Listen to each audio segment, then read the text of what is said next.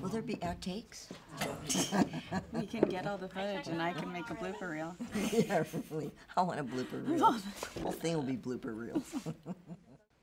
Can you really quick tell the story of what Obaba-sama told Daddy when you guys were going to get married? That's a good one. That's a good one. So, okay, it's the first time that our parents were going to meet. And we're sitting down and we're enjoying this Japanese meal. And my mother got very quiet and she said, "My family's bloodline has not been broken in 2,000 years. That's not uncomfortable at all. I know.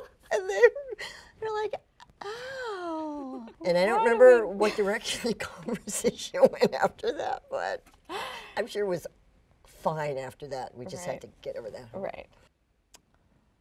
Actually, you know, this brings to mind a story. When we got married, my mother's brother, he gave a speech at the reception. He spoke English?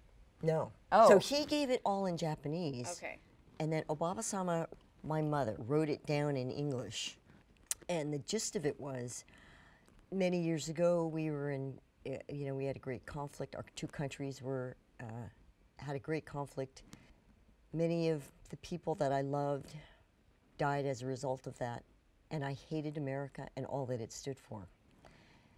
But he decided to open his heart. And he came here today not knowing what to expect. And he's met a lot of very warm, loving people. Was he the one that Daddy has said he had like the best night with ever, but neither of them spoke the same language and they're just cracking up? He didn't speak English. Daddy didn't really speak Japanese. I think it was the night before the wedding. And they were sitting in the kitchen and I heard all this laughter and talking. And I was in the next room and I remember going in there wanting to see who was having such a good time. And it was Daddy and my uncle. And they were having the best conversation ever. But I don't know, they must have been good at charades. But I mean, they were laughing and patting each other on the shoulder.